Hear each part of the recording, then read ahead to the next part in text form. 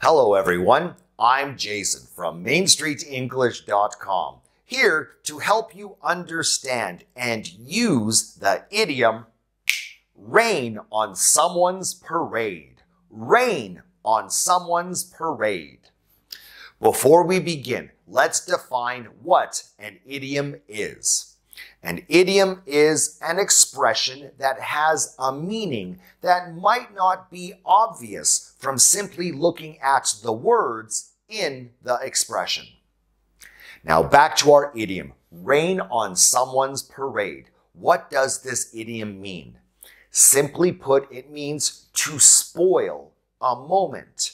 To spoil a moment. Now let's practice using the idiom rain on someone's parade in a few sentences. He told his wife that he didn't want to rain on her parade, but they had to shift their vacation dates.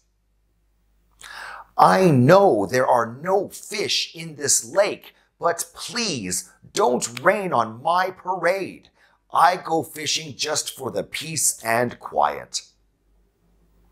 I know you were expecting to go home early today, and I don't want to rain on your parade, but the boss says everybody has to work late. Now, this is a versatile idiom, as you can see or hear from the sentences, rain on my parade, rain on her parade, rain on your parade. You can use it when talking to many different people. Can you think of a situation where someone rained on your parade?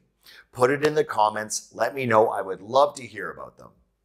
I'm Jason from MainStreetEnglish.com.